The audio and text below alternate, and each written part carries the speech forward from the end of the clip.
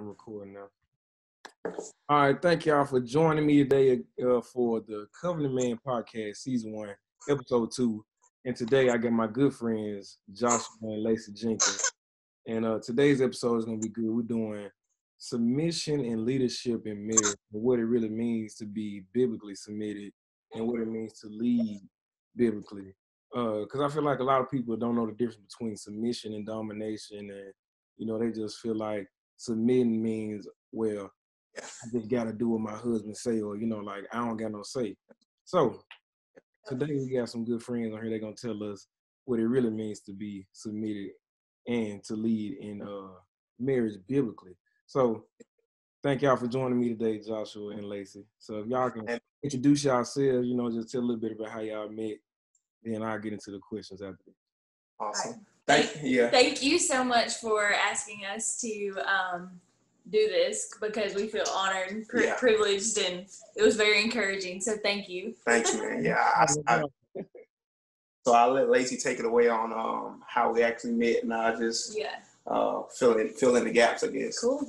So I was in anesthesia school at the time, and I felt like I needed to get involved in a church. I just felt God pulling me to just get involved somewhere, and somebody mentioned High Point, and so I went through the growth track and stuff like that, and then I realized, like, okay, I want to serve in the youth. And that's where we met. And that was at a point where I'd been dating all in my 20s, like trying to find that guy. I wanted to be married. I wanted to have kids, and I was on the search. And so it was more in my power, and that wasn't working. So I'd eventually just gave up, all right, God, I'll be celibate the rest of my life. I'll be single if that's what you called me to do, and I'm fine. And as soon as I gave that to him, I met him. I can't miss him. And it's kind of interesting, too, because I was kind of in a similar situation at the time, being on staff at High Point Church, working with the youth and doing outreach ministry. I was just gung-ho for ministry, but I knew I wanted to have that one lady who can be there with me to weather the storms and everything.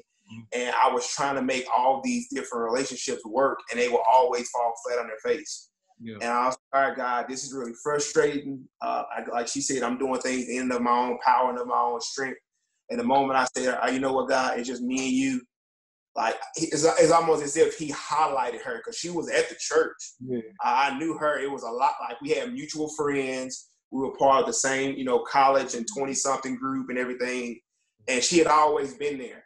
And I've known about it. I actually remember when she first came to the church and started serving in the youth. I remember all of that.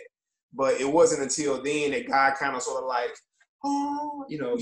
highlight, okay, check this is your Eve, Joshua, Yeah. So I definitely don't regret that. That's back in 2014, and one thing led to another. We started courting, and later on, November proposed to her, got married that same year in December. So we didn't have a really long engagement. Yeah. We knew what we wanted. We talked about all those things up front, so it was a really easy decision. So, yep.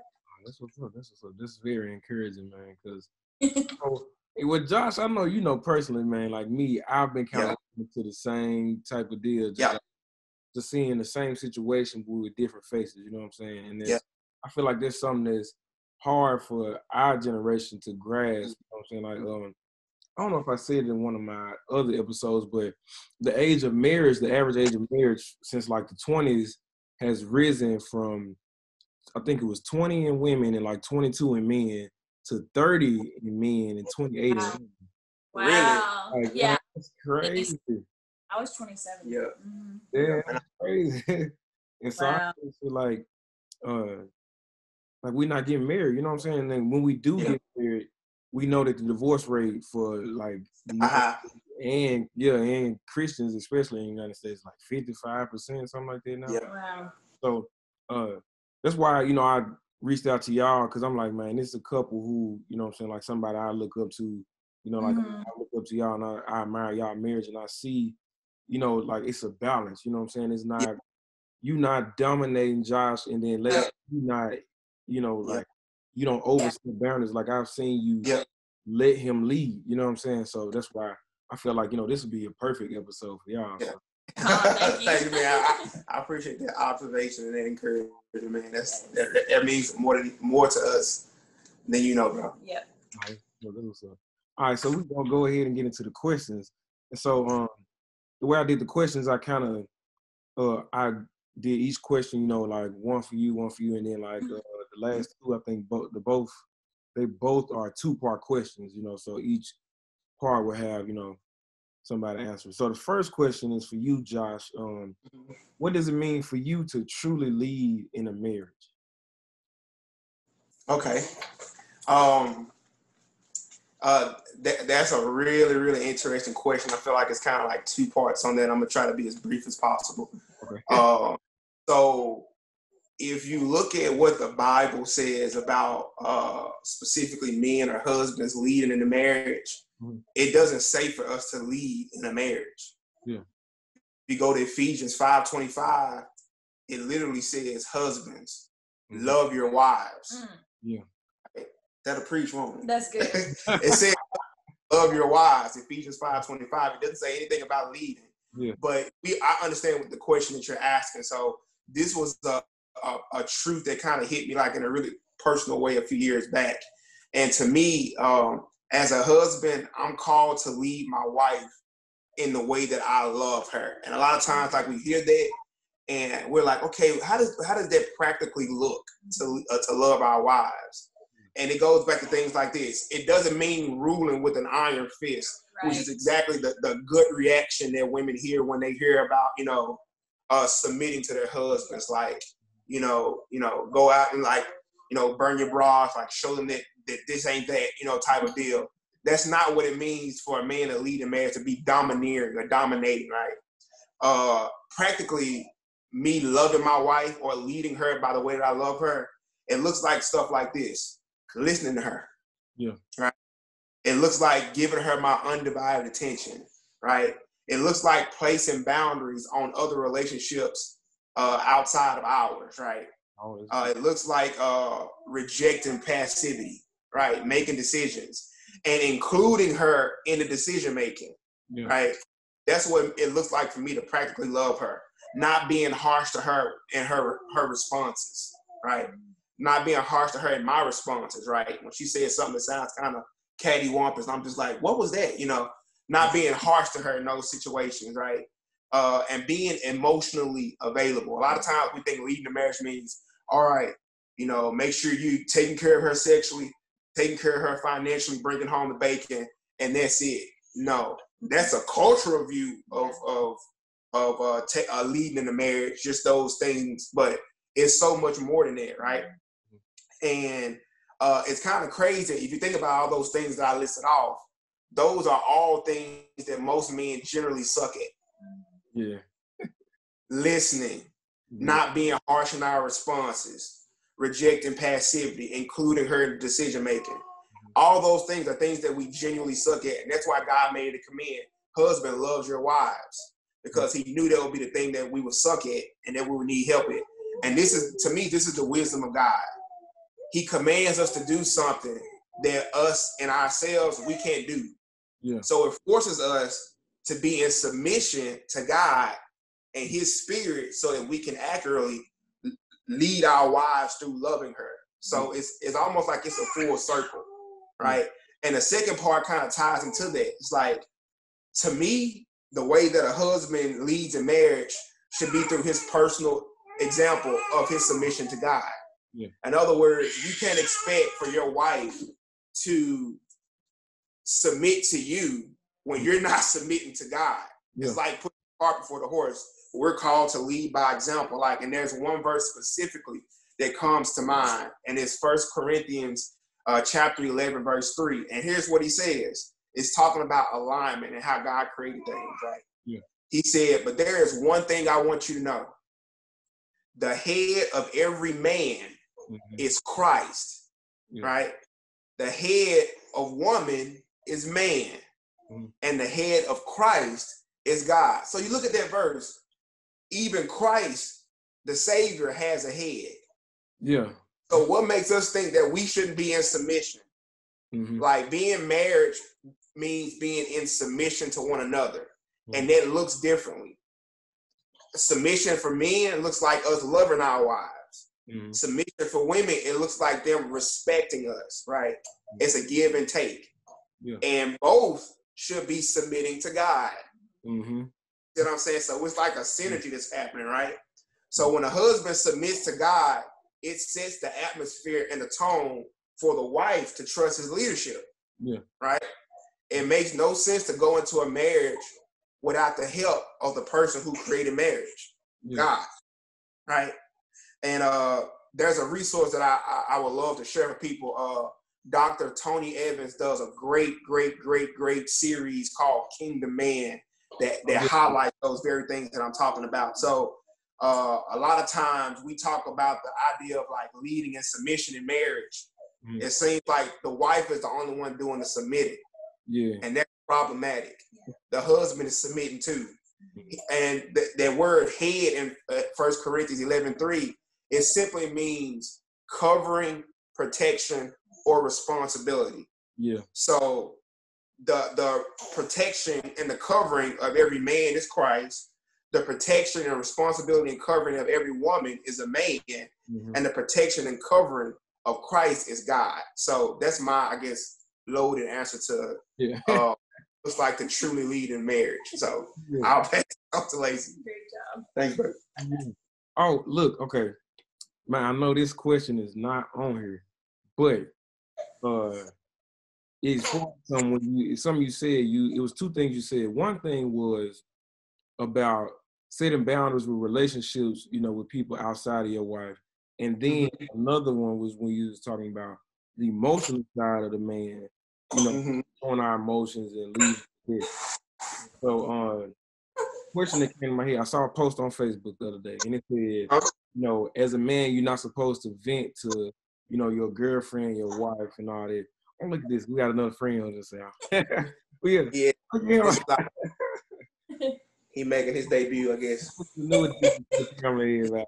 But okay, so if you can, try to give me a brief, answer to this. But how do you feel about? Because I'll say this. I've heard it, said that, of course, as in a marriage, you shouldn't want to put like all of your emotional weight onto your spouse. You know what I'm saying? Like, of course, they'll be there for you, when you need it. But like, it's good to have friends of the same sex. So, how do you feel about like that whole concept of like culture teaching men not to vent to our wives and and our girlfriends? Like, how do you see this? The culture teaching men to not vent or to it seems like, I guess you clarify for me, like not expressing their emotions to their significant other is what you mean, right? Yeah, like not just, what I'm saying, like showing all your emotions, but like if you mad or you know what I'm saying, like you feel upset about something, don't go to your wife, like go to your homeboys or go to your, like how. Well, I'll start off by letting Lacy share sense on that, because this is something that she's obviously very, very adamant about. I'll let her share it and I'll come back behind it. Okay. Want to share? I guess what he was coming from for us is like basically like if he's at the grocery store or something and I'm not there and he's talking with another woman, like, just like in passing, like, hey, how you doing or whatever. Maybe he knows her, maybe he doesn't. Like, there should be a limit to how long he talks to her, no matter like how old she is, what she looks like if she's attractive or not, like, because I feel like there's other women out there that are seeking attention from men they might not be getting from their spouses or their loved one or whatever, and they can take advantage of a man's attention. And sometimes men don't see it, but I think women, like, we have an instinct, intuition, that we see that other women are like wanting that attention from our man, and our men just need to be more aware of that and cut that time off. Like, all right, I gotta go. Nice talking to you, because it's a respect thing for your wife. Like, that's where he was coming from with that. So, Yeah. but you can speak on the venting thing. Yeah.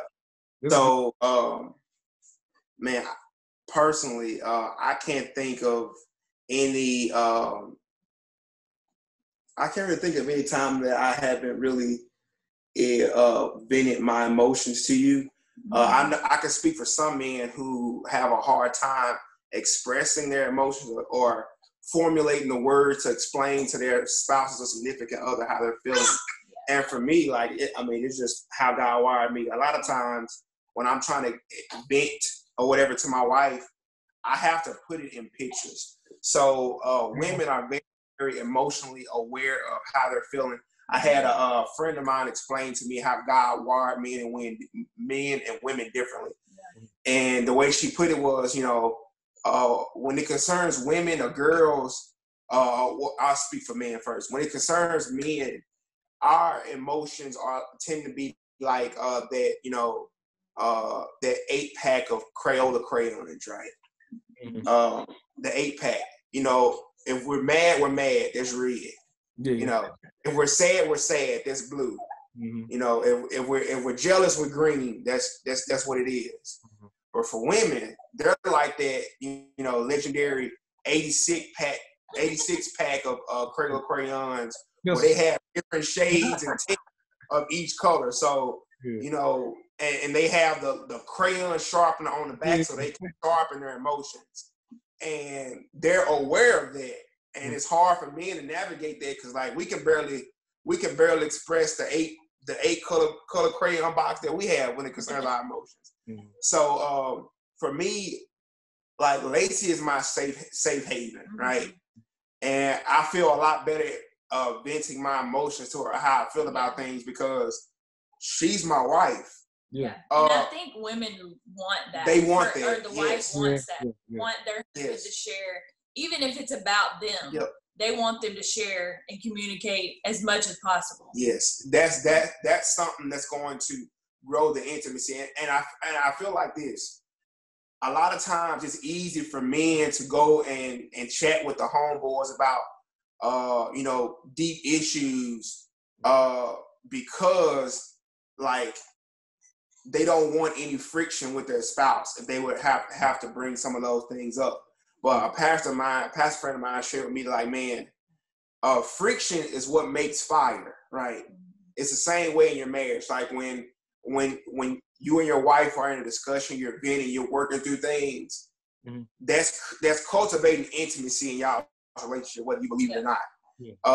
And once y'all get through it, it's going to strengthen your marriage, right? And just the obvious reason, why would I rather vent to my wife than my friends about issues specifically concerning our relationship? I go home and I sleep and I live with my wife. I don't sleep and live with my homeboys. I mean, that's just like the logical thing. Like, she's the mother of my kids. Like, she has more buy-in and more say-so in my itinerary and what I do than anybody else that's walking this earth. Right? That's what it also looks like to lead in a marriage, is to realize, just like the scripture says, your body is not your own. Like, the husband's body, I don't think it just means his body. I think it means his time and his attention belongs solely to his wife in most cases, and vice versa, right? That's that whole submission piece coming back. So, I mean, I can't really see myself, in a really, really deep venting session with even some of the guys that I feel like I'm the closest to, because she's my number one best friend. So she's supposed to know about everything anyway. But that's just my opinion. So I'm in total agreement with what she said. And I feel like that's the reason why our marriage is growing step by step, because we talk through those things and we work through those things. I'm really, really gullible, and she can see things that I don't see. We the same. And that's what I need. Like, she compliments me in that regard. And I can't remember exactly where else. And I think I know it's in a book of Songs of Solomon, where it talks about watch out for the foxes in your garden, right? I can't exactly remember the verse, but in my mind, the translation is she was telling her husband to be on guard against anything that will come and destroy what we've built, right? And that's kind of sort of the position, the biblical position that we take in our marriage. So that's good. That's good, man. You hit it right on the head, man. That's good. Yeah. Both of y'all, yeah, that's good. Because I feel like a lot of people, especially like, I'll say, I ran into people probably between like the ages like 18 and like 21, and they'll ask me like, why I can't have friends of the opposite sex and this and that. And I'm like, man, you got to understand it has to be a boundary. It can't just be like, oh, you finna go chill over your homegirl house. You know what I'm saying? You got a girlfriend by yourself. You know what I'm saying? Like, you finna go chill over your brother house. You know what I'm saying? I'm like, okay, so that's something I dealt with. So next question is for you, Lacy, is what does it mean to truly submit to your husband for you? Cool. So in our culture today, that word submit can definitely make a lot of women feel like it's like condescending, derogatory. I know for me personally, like I cringe at that word, and that's just because we've grown up in a time and culture where it's like women power, like we can do all things men can do, like we're trying to get equal to them on every level. And but truly the word submit or submission means coming under, because sub means under, coming under the mission of. So God created the wife to be our husband's helpmeet, and that's to help meet their vision, goals, their mission. So if we're to help do that, I think it's very important that each marriage have a family vision or family mission. And that way you are centered and you can go back to like when it's time to make tough decisions or whatever, you can go back to that mission. Ours is John 13:35, which is our love for one another will prove to the world that you are my disciples. And so that's our family vision and our marriage vision. And so for me to submit is to come under that mission.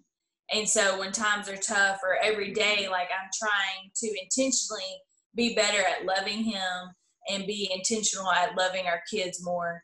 And another thing that's very important is to be our husband's biggest cheerleaders and not their critics. It's real easy to find, like when you get married, is the easiest thing is to find everything wrong with them. Like you know that in best friendships, like you're going to pick out what's wrong quirks. With them. But it's important to find what's right with them and like cheer them on. And it's important for your husband to have a goal and a vision and stuff. That if they don't have that, then it's going to be hard for these things that I'm saying. But when they have that, to be able to cheer them on and not be their critic, to me, that's what submission is. And that's why God too also said, women, respect your husbands, because that's hard for women to do, because after the fall, like Eve wanted to be equal, in control, in control, and the man struggled with passivity. So we're still wrestling with the consequences of that decision. But what submission doesn't mean, and what I feel like deep down, like when I hear that word, what I'm thinking is like, I can't say anything and I have to ask him, can I do this? Can I do that? Or can we buy this? Can we buy that? Like, to me, that's not what submission means. And I feel like that's what our culture. Yeah, that's definitely what the culture puts on you. Yeah. And we make decisions like that, like together. And we function more so like a team. All right. So let's just take football, for instance, right? When you play football, you obviously have one like main leader, that's the quarterback. But what if the quarterback isn't putting all the points on the board? What if it's the running back? Does it matter, or does it matter that we're both winning? See, what matters is that we're winning. It doesn't necessarily matter, all right, we're the quarterback, whatever. No, we're a team, right? And a lot of times, if you don't come into a marriage thinking like we're a team, or you're coming into a marriage like with just individual agendas and plans, and you're going to do your thing and I'm going to do mine, you're going to have your friends, I'm going to have mine, like that's a recipe for disaster in a marriage. So Awesome. Yeah, see, two things like came to mind when Lacy was talking. One thing was when she was saying, like, talking about the man actually having a vision. And I feel like that's, something we lacking. It's like a lot of people growing up now, we like, okay, well, I just got to get this job, you know what I'm saying, finna get this degree, and then I'm just going to find a wife. But you get into your job, you get into the flow of stuff, and then it's like, okay, where we going? You know what I'm saying? John Maxwell was like, how can you say you a leader if ain't nobody following you? Because you know what I'm saying, like, just because y'all live together don't mean she follows you, because you ain't taking her nowhere. You know what I'm saying? Right. So, that was good. And another thing was, I read this book called The 1 Minute Manager. And so he had like 3 different things that made him a good manager. And one thing was 1 minute praising. And so what he wanted to do, he always caught his people doing something right. And that way, when you caught them doing something right, if they did do something wrong, it made them more receptive to it, because you saw like everything they did right first. Right. Came back and was like, okay, well, I saw you were lacking in this area, but you were doing this, and this right, and it's gonna motivate them to want to do better. So, they like that was good. You know what I'm saying? Because that's something you hear. That's really good. All right, so we're gonna go to the next one. The next one it's a 2-part question. And the first part is, if you don't mind sharing, what was the time that you really like felt pressure to lead and make a big decision? And, that part is for you, Josh. And then the second part is, Lacy, how did you handle, or handle that decision, like helping him with the decision, and like helping him through the process? Right. Okay. Okay. So there was a moment in our lives, like, okay, give you kind of sort of the context of backstory. Our church was just going through like a little split or whatever, and it was really, really detrimental to a whole lot of us, hurt a lot of people emotionally. And there was a time where me and Lacy were trying to work through that. And I was on the side of, yes, this is really unfortunate. Yes, this hurts. But I still think that worshiping together corporately with other believers is a high priority for us as a family. Every week, every Sunday, right? That's the time set apart for the Lord. And with Lacy, she had a harder time working through that. And her conviction was that I'm perfectly fine worshiping with my family from home, right? So it was a whole lot of back and forth with that. And over time, and after a lot of prayer and sitting down and working through this, I stood by my guns, right? I understand what the Bible says in Hebrews about not forsaking the gathering or whatever like that. And it's just something that happens to me personally, happens in us and everybody else collectively, like when we're worshiping corporately together as a family and with other people, of the faith. And the way I led that was sticking to my guns, and I would take my sons to church with just us. It was just our thing. And they gave Lacy some time and some space to heal, and also gave her some time away from the kids, So that was a double whammy. And as she worked through that, eventually God highlighted a place for us to worship in that season. And she felt healed enough to come back and worship together with us as a family. So I let her share a little bit more too. Yeah, so it wasn't just like, oh, I'm just gonna let him go, it's fine. Like, we had a lot of like elevated volume conversations about it. And mine was more of like a personal, like, I'm kind of an introvert, so like I can recluse myself like from being around people, and so that was part of it too, along with the whole church issue splitting up and stuff.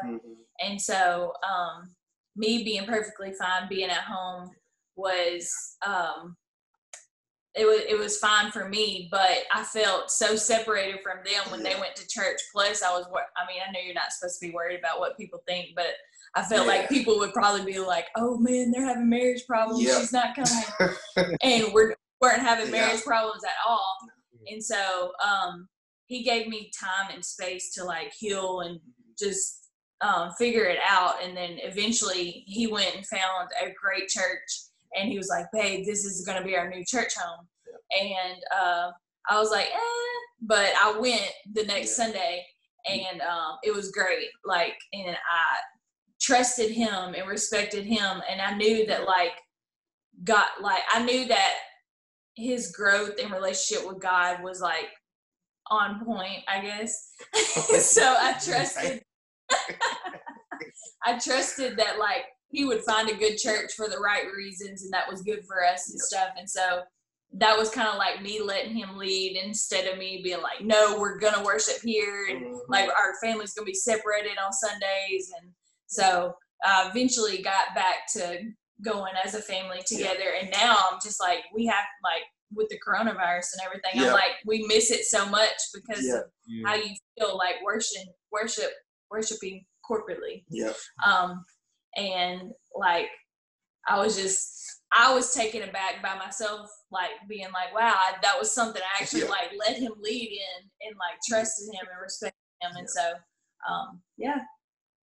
but I felt good too, because like we're like, you know, we're the opposite, in case you visually can't see that. You know, she's introverted in most cases, and I'm like extroverted. Like I get my energy from being around people.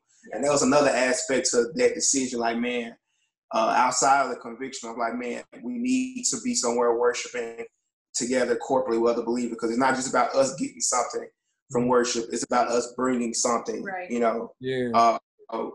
bringing something to the body, whether it's a hello or hey or a personal encouragement or exhortation with somebody that you walking across. That's not just about, giving, and taking, but giving. So that was an interesting time. And like the fact that I didn't go passive in my conviction is probably the one thing that I, give myself a little pat on the back with the Lord's help. It's like, because I could have easily been like, all right, we just work from home, and then been super resentful, not wanting to be here, and setting the bad examples for my son. So that was probably one of those moments. And as I said before, we worked through it, and it brought us closer together. So that's the whole purpose of being married, right? Yeah, that's good. That's what's up, man. And like you said, it's good that y'all showing that example to y'all kids too. You know what I'm saying? Like they don't see their parents like going at it, trying to make decisions and like arguing. But it's like, okay, this is what we got, and it's us versus the problem. You know what I'm saying? Versus each other. Exactly. That's a good dynamic. So we come to the last part, and it's something like I like to do whenever I'm talking to like anybody. I always ask for a piece of wisdom that I can take from it. But this time I switched it up. So Josh, I asked you to give a piece of wisdom to the women looking to be married, and Lacy, I asked for you to give some advice to the men. So whoever want to go first, you know what I'm saying? All right, I'll let Lacy go first. I'll let Lacy. You try to steal some of my stuff. All right. So silly. So I'm gonna be nice as possible. Oh man, don't do it like that. Is she ready? The very first thing I wrote down was "man up." Oh, okay. Right, no. I said you shouldn't be on the search for the right woman. Instead, focus on becoming the right man for that's good. to deserve a woman that you want. Like, what kind of man would you want if you had a daughter or a sister? What kind of man would you want them to marry?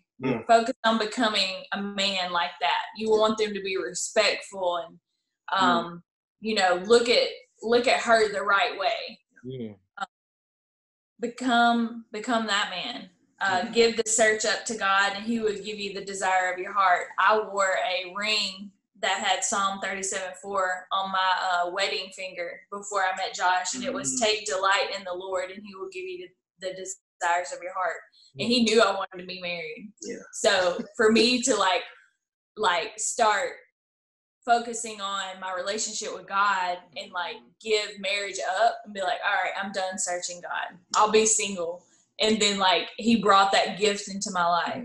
And it seems like that with other things after marriage too. It's just like when you give up and just say, God, I'm going to give it to you. Like he knows the desires that are in your heart. It's going to happen. It's just trusting him. Yeah. Like he put those desires there. Yeah. So that's really, really good. Yeah, like mine's definitely man, become that man. Yeah. You're the one, your daughter, something to marry. Yeah. That's really good too, that whole concept.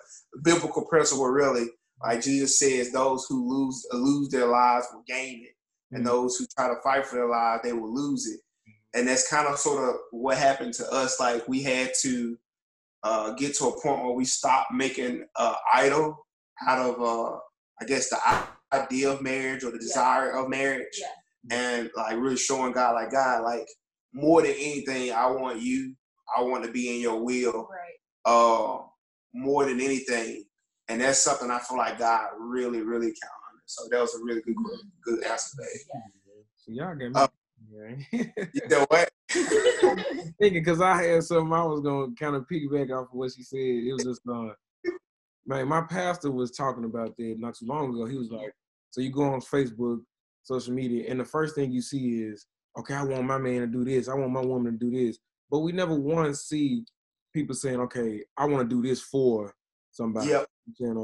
I want to change this for myself so that I won't take this, you know what I'm saying, into the next, relationship or marriage. So that's good, man. I feel like a lot of times we like project on the other people, you know what I'm saying? And a lot of times the stuff that we say we want in somebody is stuff that we care about ourselves, you know what I'm saying? Like stuff that we can't produce. So be like, okay, I want somebody that can do that. So to make me comfortable, you know what I'm saying?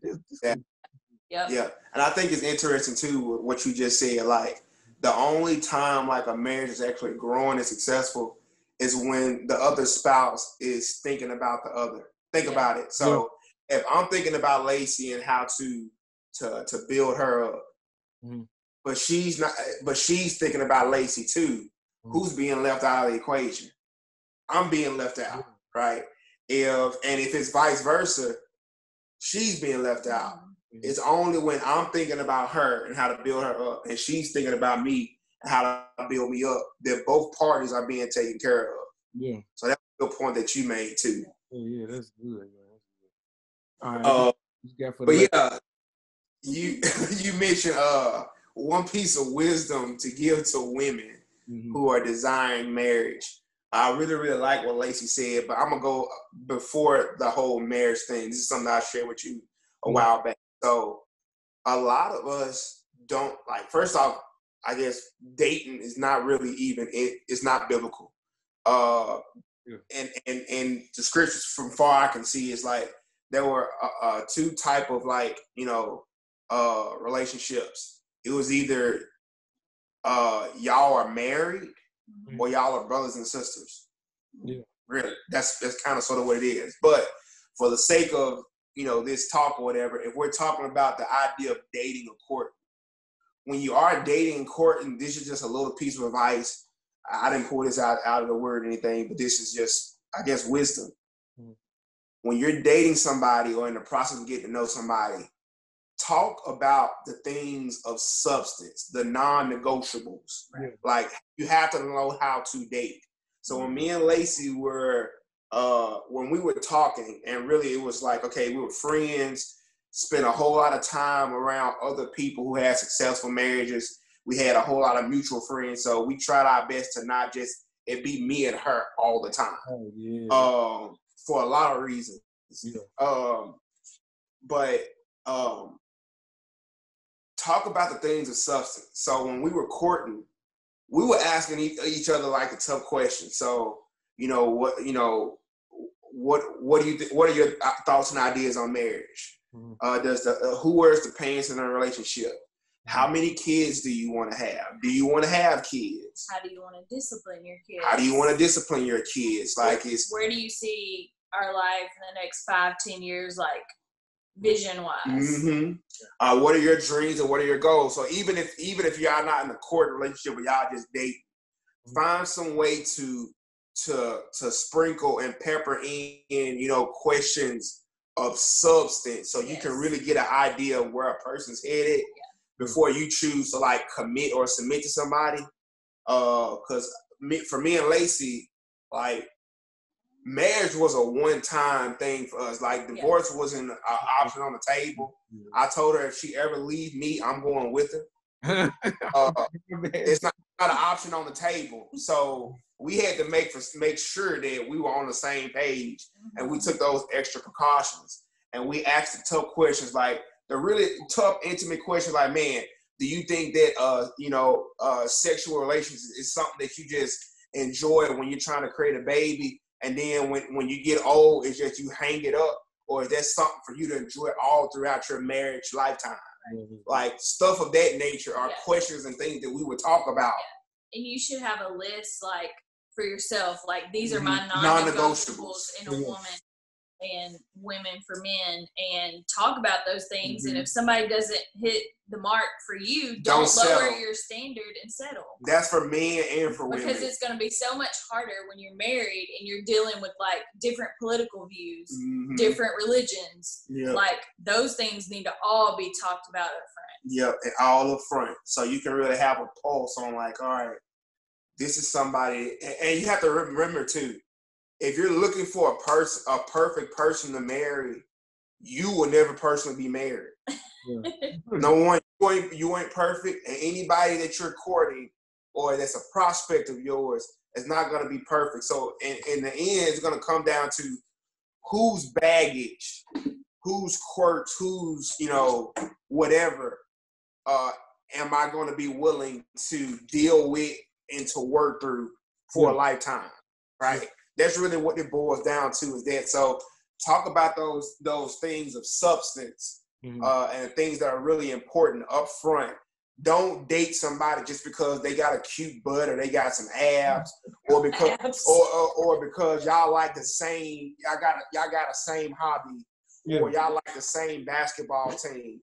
Because if that stuff ever changes, the whole foundation of what your relationship was built on is gone. Right? So that'll be my one piece of advice to women. It's like, I know we all probably guilty of making like this wish list of our future spouse. And a lot of times the things on that wish list is really aesthetic. Right. It's not really like stuff that's gonna matter in the long run if you want to have a healthy, growing, godly, and prosperous marriage, right? It's like, all right, I want them to have, I want them to bring this much money to the table, and I want them to all that stuff. With this, that's not bad. All that stuff, but the really essential stuff, the non-negotiables, have those things nailed down. That's for men and for women. It's good, man. Well, look, I just want to say I appreciate both of y'all, man. The wisdom that y'all brought, like, to the people, and I just want to commend y'all, both, like Josh for you stepping up and leading, and Lacy for you being there. And I'm watching you, like y'all got 3 kids now, but I'm just, like watching you, like watching you grow and seeing your strength, holding him down, I admired it, like, what you say? What you say, Josh? I said, she holding me down, man. Yeah, man. And so, I just want to say, like, thank y'all for being that example of, like a strong, growing marriage, especially to like our generation, Yeah. Right. Man, we lost out here, Yeah, we gonna get found though, man. Like that was our hope and our goals that God would use our marriage to as an example, and use our marriage to break a lot of barriers and things that we encounter in our culture and our generation too. So we're highly honored that you would take this time out to even think about having us on this podcast, man. It means a lot. Right. That's what's up. Well, thank y'all again for joining, man. This has been another episode of the Covenant Man podcast. So I'll see y'all later, man. Thank y'all for joining me. I hope y'all have a good night, man. All right, you too, man. You too. All right. I'll see y'all later. All right, bye.